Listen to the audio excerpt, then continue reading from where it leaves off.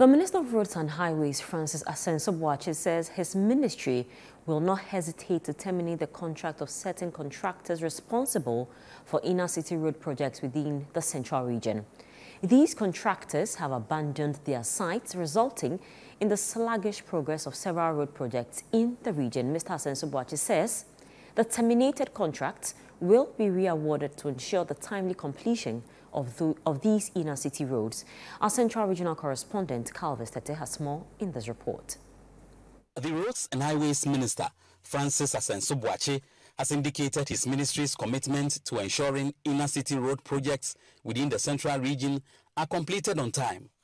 To achieve this, the minister says contractors working on some inner city road projects but have abandoned the project, leading to delays in completion, will be taken off the contract and re-awarded to another contractor to meet scheduled deadlines. The minister, who is on an inspection tour of some road projects in the central region, started in the Ewutu-Senya East municipality, where he inspected the 14-kilometer Kaswa-Bojuase and 2 kilometers of adjoining access road, which forms part of a trunk road classified as a regional road.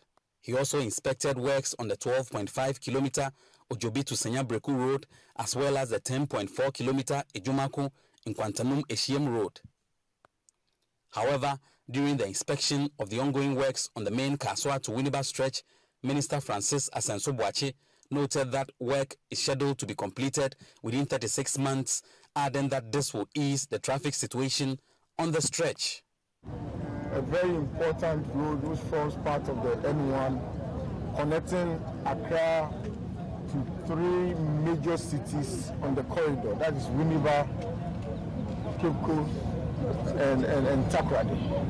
As you can see, those who have the experience of traveling on this road, when you travel and you reach Bujumbura, it can take you about 3 hours or more before you can navigate yourself through to go to Accra.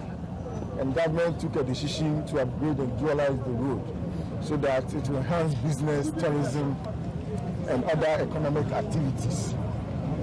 So far, the projects are into 2 lots. One by a local Ghanaian company called McFermont, which is 12 kilometers. And that 12 kilometers has some very important interventions, including underpass, overpass, and other important structures that will totally transform the road. The other section, the other lot, is from Akoti to Winneba, and that is 18 kilometers. Also by another company, a local company called Lovely, also another local company. So the project duration is 36 months. The dualization of the Kaswa to Winneba stretch have not gone without a challenge, but the challenges have been surmounted. We also have uncontrolled accesses. There's a lot of urbanization along the corridor. There's a lot of population growth along the corridor, business growth, and so on. Everybody wants to enter the same road at the same time, and then it creates problems. We also have unsafe pedestrian crossings. The communities want to cross from one side to the other. Overall, the capacity of the road, how much traffic is able to pass within an hour, is now a huge challenge. We also have threats of head-on collisions, and we have reports on that.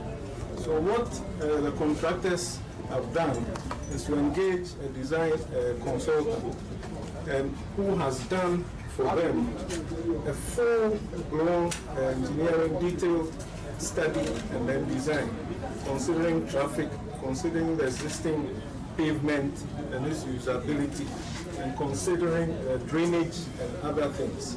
And so the solutions to the problems identified as a result of this detailed study. Regarding the Bojuase Road construction, Member of Parliament for the area, Gisela Tete Agbotwi, questioned why the contractor has not been paid his due since commencement of the job, adding that this will aid in the completion of the work. And about 3 roads are in this constituency, so it's good that he has come to see himself. I think he's also impressed by the progress of the work. The contractor has the capacity. I've said it over and over again, because I know I'm in the construction field myself, and I know when somebody has the capacity. However, as I've mentioned to him, and he also knows, it's about payments. So the government should please make the payments. This same contractor worked on the Bojasi Adesi Road in my predecessor's time, and his payments are still not complete.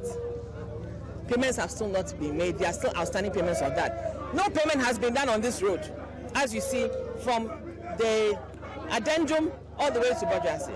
So please, there's a limit to how much a contractor can work without payments. There's a limit.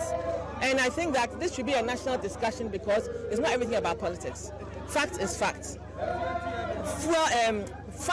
Finance is the oil and is the fuel of the construction industry. And so I think that they should do well, because there are some contractors, when you see they are working, encourage them. The sector minister, Asenso Boakye, has visited some inner roads which is under construction here in the central region. He also visited the Kaswa to Winneba stretch, which is under construction, and assured that the project will be completed in no time. Calv Stete, Citi News, Winneba.